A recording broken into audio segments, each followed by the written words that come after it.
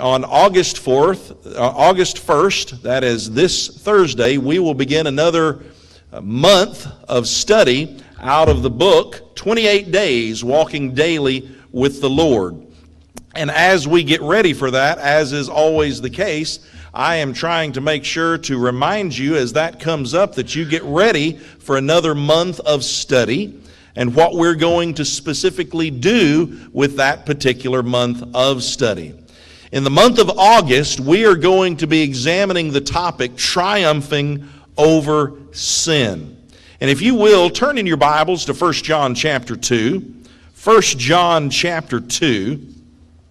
And I want us to take a look at this passage of Scripture that really sets the stage for our lesson this morning. 1 John chapter 2, verses 14 through 17. 1 John chapter 2, verses 14 through 17. John writes the following regarding sin and the temptation to sin. He says, I have written to you, fathers, because you know him who has been from the beginning. I have written to you, young men, because you are strong, and the word of God abides in you, and you have overcome the evil one. Do not love the world nor the things in the world. If anyone loves the world, the love of the Father is not in him. For all that is in the world, the lust of the flesh and the lust of the eyes and the boastful pride of life is not from the Father, but is from the world. The world is passing away, and also its lusts, but the one who does the will of God lives forever. When John writes this letter, he is writing this letter to a group of Christians, people who were familiar with God, and that's why he says up front, you know who it is that we're talking about. So that being the case, don't love the world. Now, that doesn't mean do not love God's creation. God's creation is a blessing in and of itself to us. We have a beautiful world in which we live. Blue skies, blue oceans, mountain ranges, if you're from that part of the country. We live in a beautiful world, but the world itself, in regard to man, and in regard to what man has done in that world, is a sinful place. And when we talk about worldliness, we're not talking about something positive. We are talking about something that is most definitely negative in regard to the lusts that are out there and how we give in to those lusts. So right up front, he says, don't love the things that are in the world. Don't love worldliness. Don't love the temptations that are present around us that lead us to sin and lead us away from God. Because if we are going to have fellowship with God, then we cannot have fellowship with the world. And so he reminds those first century Christians, as we are reminded today, of the ways that we might be tempted to sin. He talks about those three ways, very familiar to us: the lust of the flesh, the lust of the eyes, and the boastful pride of life. The same three temptations that were presented to Eve in the Garden of Eden, the same three temptations that were presented to Jesus when he was tempted in the wilderness. The difference is that Eve and Adam, like so many of us, give in to those temptations, and Jesus resisted. And Jesus resisted through the power of the Word of God.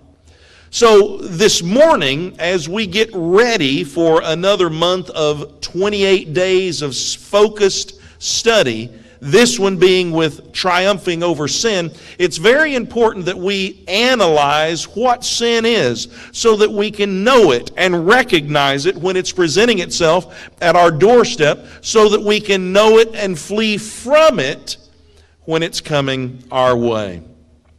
Let's take a look at some things this morning about how we can triumph over sin and recognizing just exactly what sin is. First and foremost, sin is deceptive of sin. Realize that in our world today, we have a major religious belief that is present, a belief that says you cannot fall away from your relationship with God. You may have heard the term once saved, always saved. You may have heard the idea that you cannot fall from God's grace. Both of these concepts are entirely foreign to the Bible. In fact, the Hebrews writer here is writing once again, just like John, to a Christian audience, to those who have put on Jesus Christ in baptism.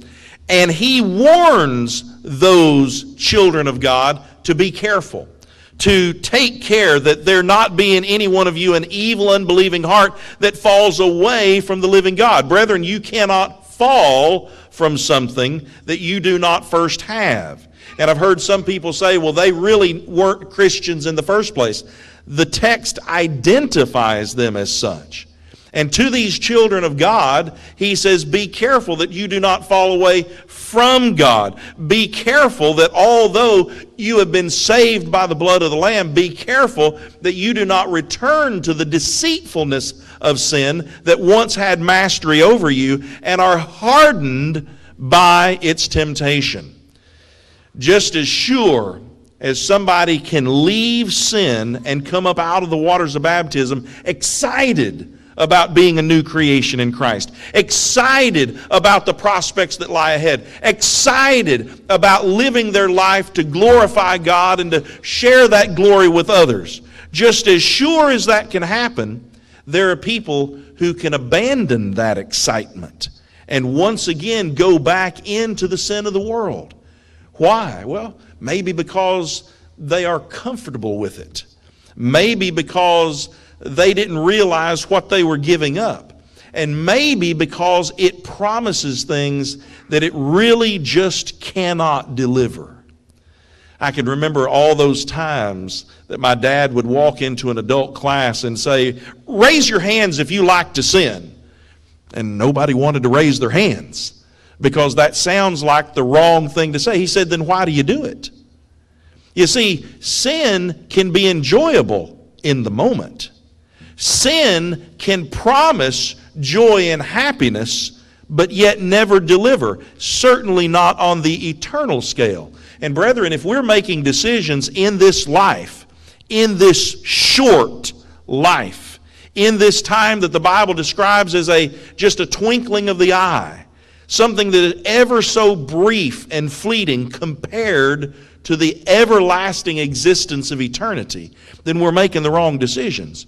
We have to think beyond the here and now, and we have to be mindful of the there and then. Sin makes wrong look right. It makes ugly look attractive. It makes slavery look like liberty. It makes misery look satisfying. And it makes death look like life. But brethren, remember, Satan is not an angel. He may masquerade as an angel of light, but he is no messenger from God. He is a messenger of death and eternal destruction. Number two, sin is debilitating. Let me have you turn to Hebrews chapter 12, verses 1 and 2 to get an idea of what we're talking about here. There's a description that is given to us in a passage that I like to liken to running the Christian race.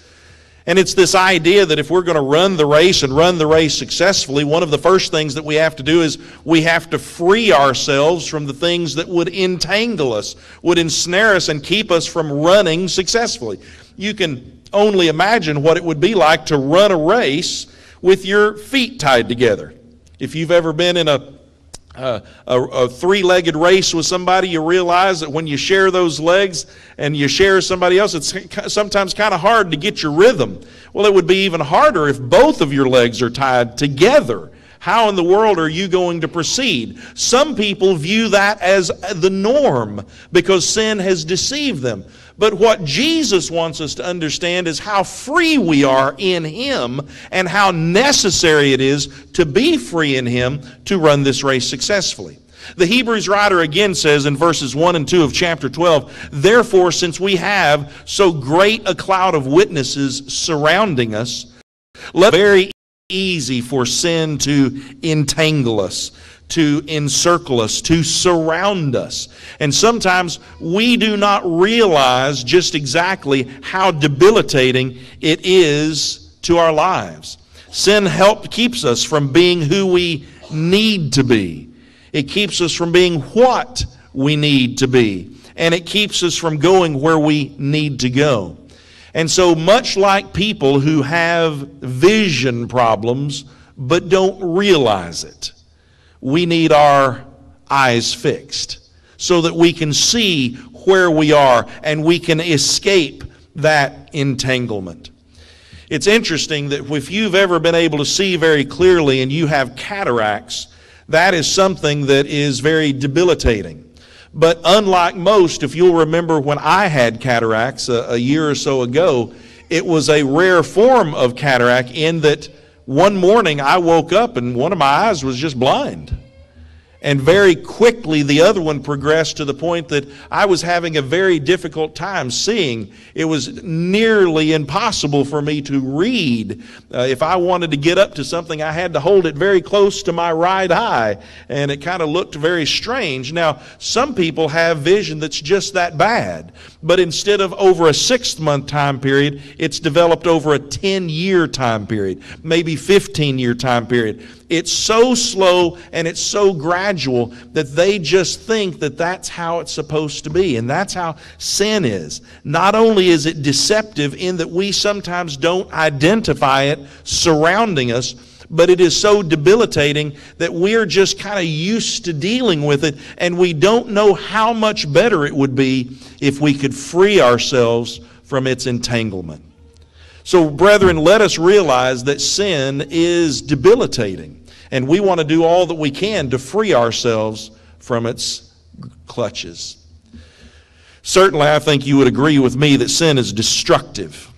If you take a look at the book of 1 Corinthians, and you'll notice that's not verses 1 through 16, that's all 16 chapters of the book of 1 Corinthians, you'll see how destructive sin is. In that particular book, you not only see passages of Scripture that talk about the destructiveness that sin has to our own bodies, but to the home, to the church, to a community or a nation. It was destroying the church at Corinth. They were on their way from falling from that grace that had been extended to them by God. And so Paul writes them to warn them about the problems that they're facing, and to warn them and say, do you not understand that you are divided, which is contrary to God's will? Do you not realize that you are not only have people living in open immorality, but you're condoning that, which is against God's will? Do you not understand that you are dressing, and as I was asked this morning in Bible class, you're wearing your hair length not according to God's plan? That's 1 Corinthians 11. You're not worshiping according to God's plan. In fact, you're being very selfish and very prideful about how you live and even how you claim to serve God. Sin was destroying the church at Corinth. We can give thanks by the time we read Paul's second letter to them that some of them have started to change and some of them have started to get back on track. But in this particular case, you've got people who are literally day by day being destroyed by the problem of sin. I want you to consider what Jesus said through John's writing in Revelation chapter 3, verses 14 through 22 regarding the church at Laodicea. There were 7 churches scattered throughout Asia that are referenced in the first few chapters of Revelation. And it's in Revelation chapter 3, beginning in verse 14, that Jesus says the following: to the angel of the church in Laodicea write, Amen, the faithful and true witness, the beginning of the creation of God, says this. That's a way of saying Jesus says this: I know your deeds, that you are neither hot nor cold. I wish that you were hot or cold. So because you are lukewarm and neither hot nor cold, I will spit you out of my mouth. Because you say, I am rich and have become wealthy and have need of nothing. And you do not know that you are wretched and miserable and poor and blind and naked. I advise you to buy from me gold refined by fire, so that you may become rich, and white garments, so that you may clothe yourself, and that the shame of your nakedness will not be revealed, and eye salve to anoint your eyes, so that you may see. Those whom I love I reprove and discipline. Therefore be zealous and repent. Behold, I stand and knock at the door. If anyone hears my voice and opens the door, I will come into him, and I will dine with him, and he with me. He who overcomes, I will grant to him to sit down with me on my throne, as I also overcame and sat down with my Father on his throne. He who has an ear, let him hear what the Spirit says to the churches. Laodicea was being warned in a way that I think would be indicative of many congregations of the church today. There are a lot of congregations of the church that assemble on Sunday mornings just as we are doing now. They assemble at later times just as we will do then. They dress nicely. They hold their Bibles in their hands. They may even go and do other things, but yet there's still a foothold that sin has in their lives. There is still a way that it has control over them. They haven't given up complete mastery of sin to their lives, and they haven't embraced complete mastery of righteousness in their lives to Jesus Christ. They're somewhere in the middle. And we all understand what walking down the middle of the road can do to you. We all understand what riding the fence means. That's what Jesus was describing when he says, you're neither hot nor cold. Now, I just got through preaching a gospel meeting in Sardis, Tennessee last week. And one of the things that we talked about on one of the nights of this meeting was the idea that there are two paths that we can travel. We're talking about good versus evil, right versus wrong. We're talking about that wide path that most people will travel that leads to destruction compared to the narrow path that few will follow that leads to eternal life. We're used to seeing a dichotomy in Scripture, one versus another. And yet Jesus brings up something that I always find fascinating. He brings up a third option that really is not a third option. It's going to lead to the same destruction as those who never embrace Christianity. And yet he says it's worse off for you because you're trying to have both, and you're fooling no one, perhaps but yourself. We've got to realize that we have to make a choice, and we can't have it both ways. We cannot have it both ways. We have to make sure that we make a choice, and that choice is sure and resolute. Let's not embrace that path that leads to destruction. Let's make the choice to give God complete control over our life, that Jesus is our master, and sin has no part, so that it will not destroy the relationship that we have with Him and the hope that we look forward to of eternal life. I want you to also consider, based on James chapter 4, verses 1 through 4, that sin is divisive. Certainly we saw that in the church at Corinth. Paul was making a point to them by saying to them, has Christ been divided? Well, neither should we be. Well, in James chapter 4, verses 1 through 4, James writes, what is the source of quarrels and conflicts among you? Is not the source your pleasures that wage war in your members? You lust and do not have, so you commit murder. You are envious and cannot obtain, so you fight and quarrel. You do not have because you do not ask. You ask and do not receive because you ask with wrong motives, so that you may spend it on your pleasures. Do you realize what's going on here? Once again, a New Testament letter written to children of God, but children of God who are not behaving in the right way. He says there's a reason that you have all the problems that you have.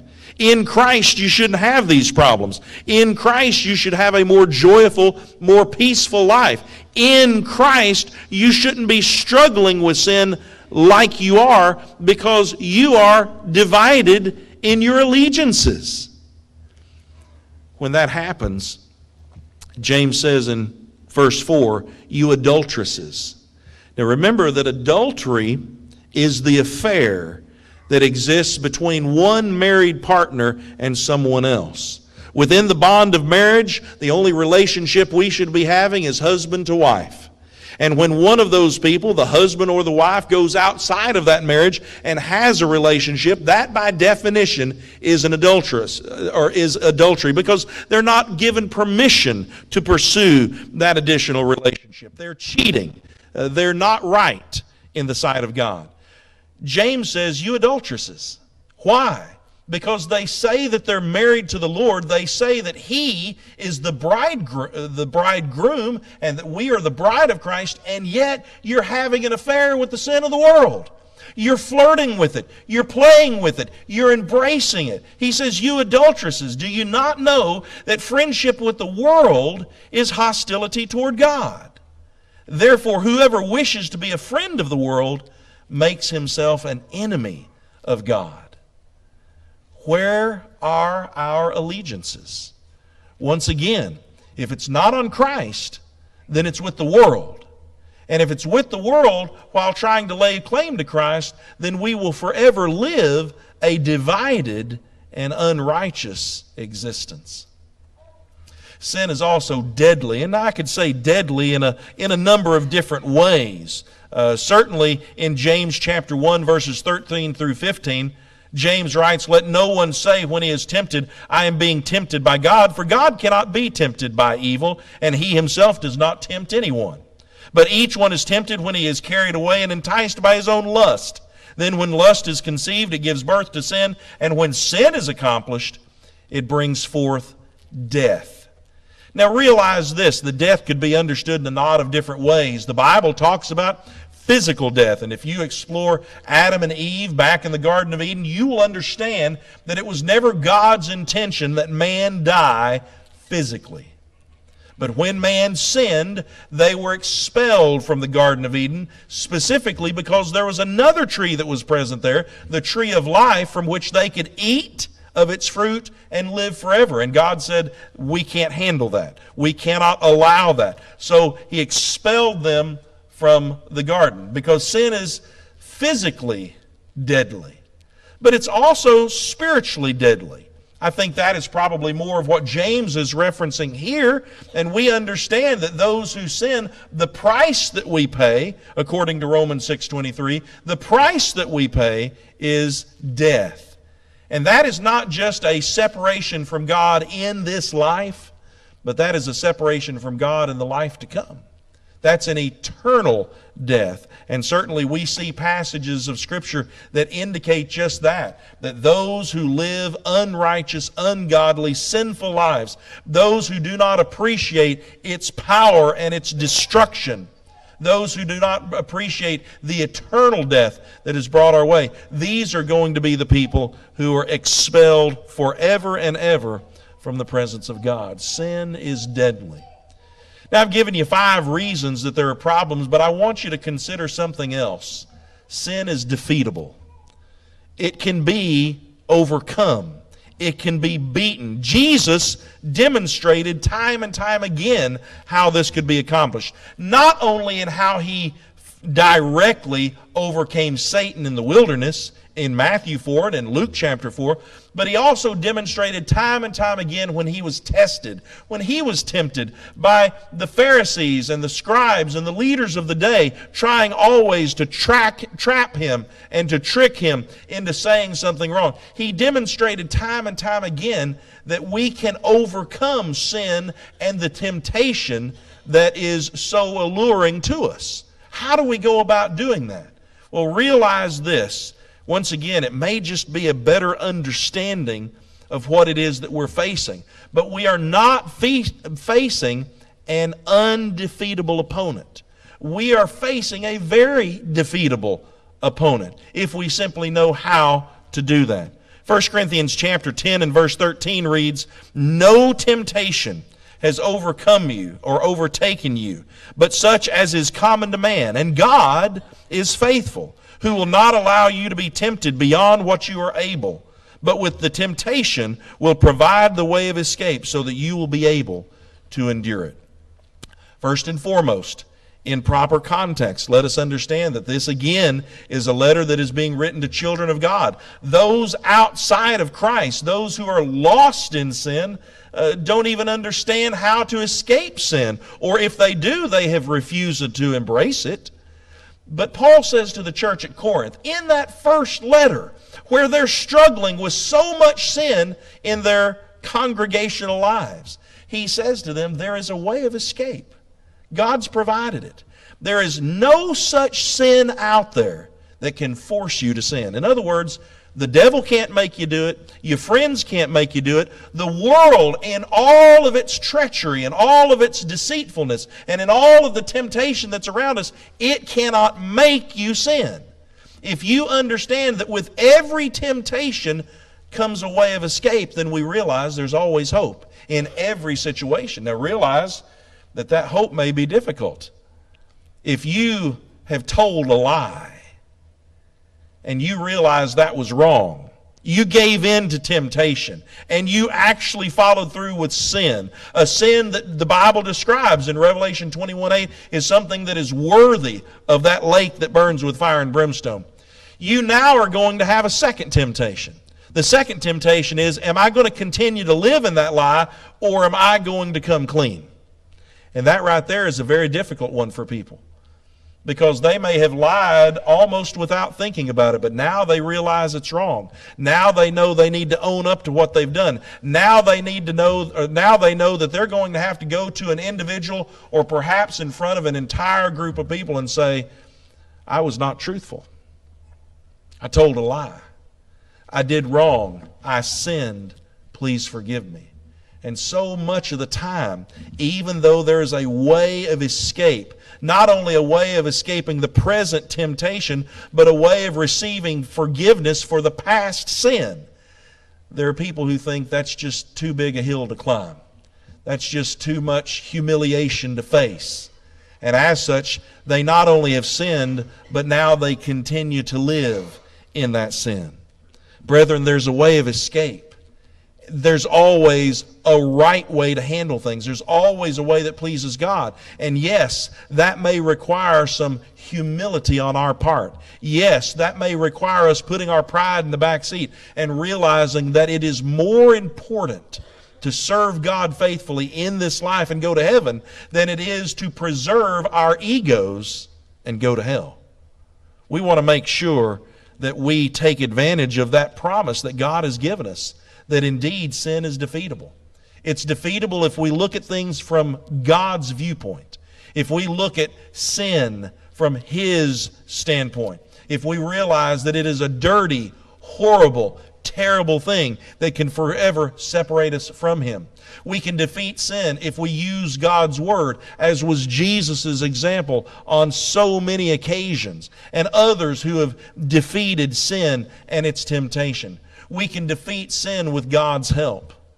Why is it that passages of Scripture like Philippians 4:13 even exist?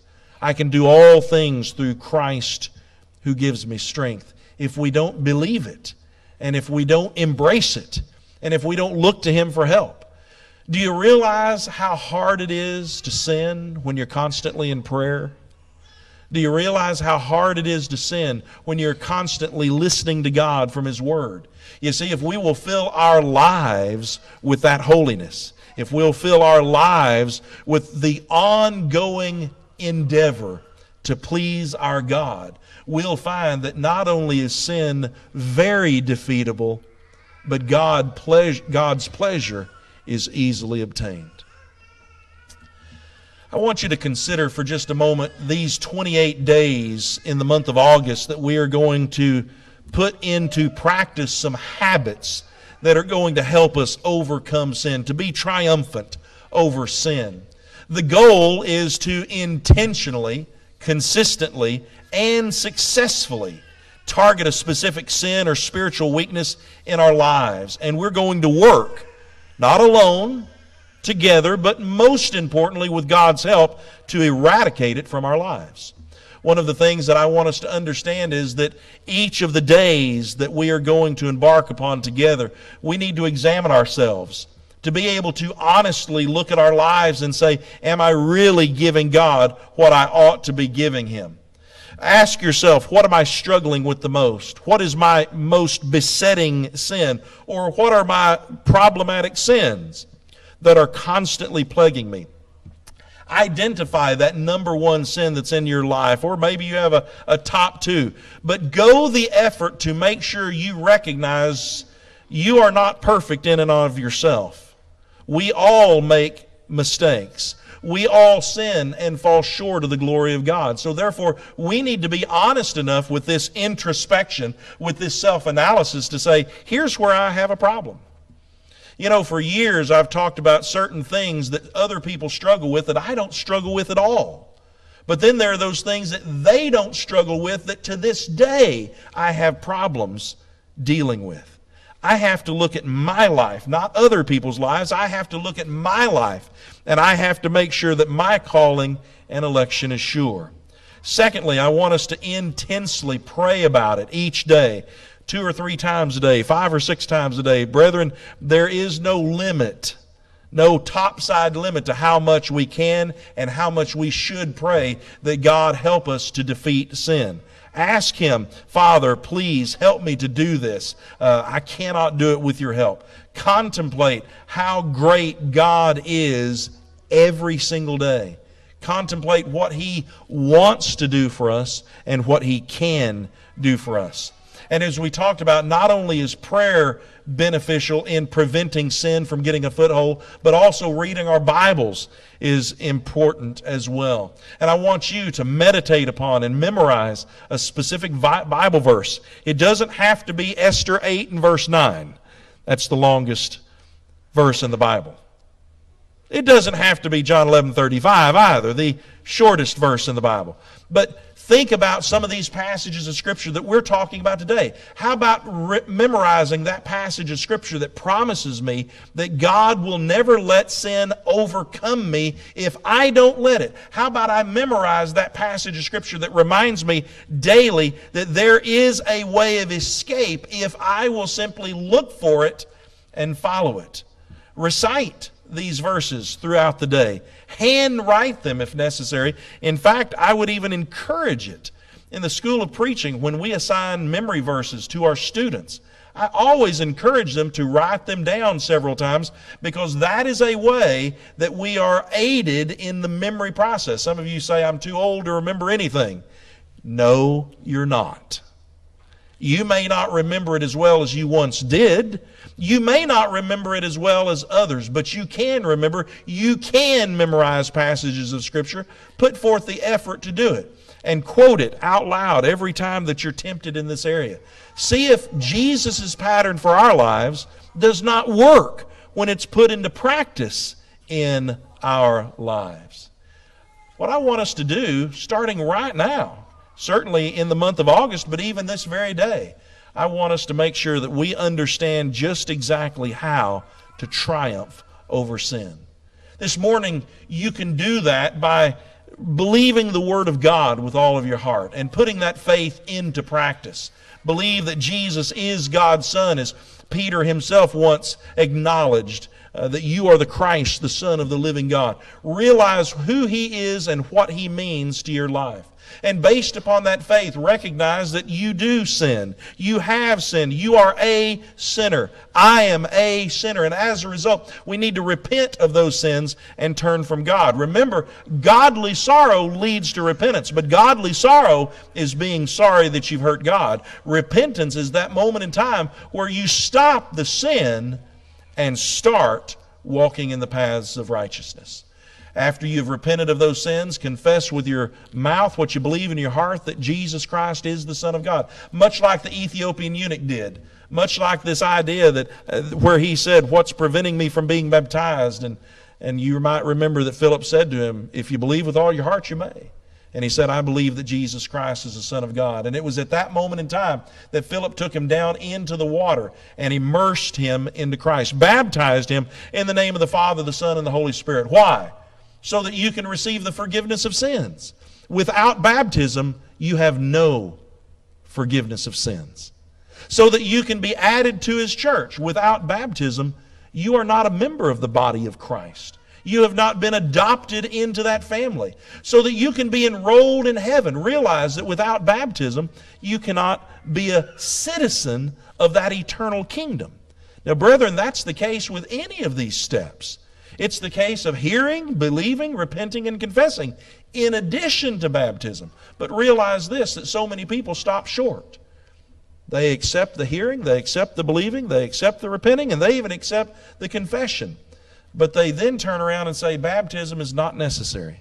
It's not essential. If you want to do it, fine, but it has nothing to do with eternal life. Brethren, it has everything to do with eternal life, just as every command of God has everything to do with eternal life. Because what is it when we don't follow God's command? We sin. And brethren, that leads us to that last point. Will we walk faithfully with Him? Will we move beyond a life of sin?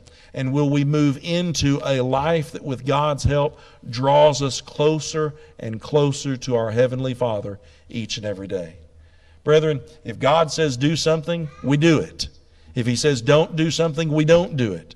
Whatever He says by His authority, we accept in submission to His will the course of our lives. And the course of our life is to resist sin, to flee from sin, to leave it behind in the waters of baptism that wash away those sins, and we rise to walk in newness of life, a life that is committed to Christ, a life that is committed to sinlessness as much as we can. Brethren, John would make the comment, don't act like you don't sin, because you do. And he said that once again to Christians, to children of God, people who are trying to make that commitment to live a life without sin, but realize we still make mistakes.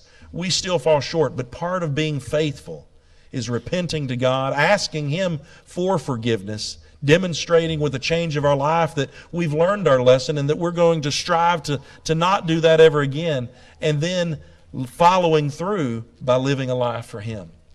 That's what being faithful is all about. And this morning we're surrounded by people we know, people we don't know. We're surrounded by people who are members of the body of Christ and people who have not made that decision to put on Christ in baptism. The question first and foremost is for that group of people. If you're not a Christian this morning, then what can we do to help you make that decision? What can we do to help you give your life to Christ and overcome the power of sin? If you are a child of God, are you triumphing over sin? Now, brethren, that's going to be a lifetime battle and a lifetime struggle, but it begins with a decision, the decision to leave it all behind. It begins with a decision to follow Christ, and it begins with a decision to do so more faithfully each and every day. And maybe we can help you in that way as well. Maybe there are some other struggles you're facing this morning. Maybe temptation is knocking at your door because of other things that you're facing. Maybe loved ones, family members, friends, your job, whatever. If there's some way we can help you, we want to help you, and we stand ready to help you, because we do not want sin to get a foothold in anyone's life. We want to beat it. We want to beat it back with the Son of God. And if we can help you to do that this morning, let us know how we can. While together we stand.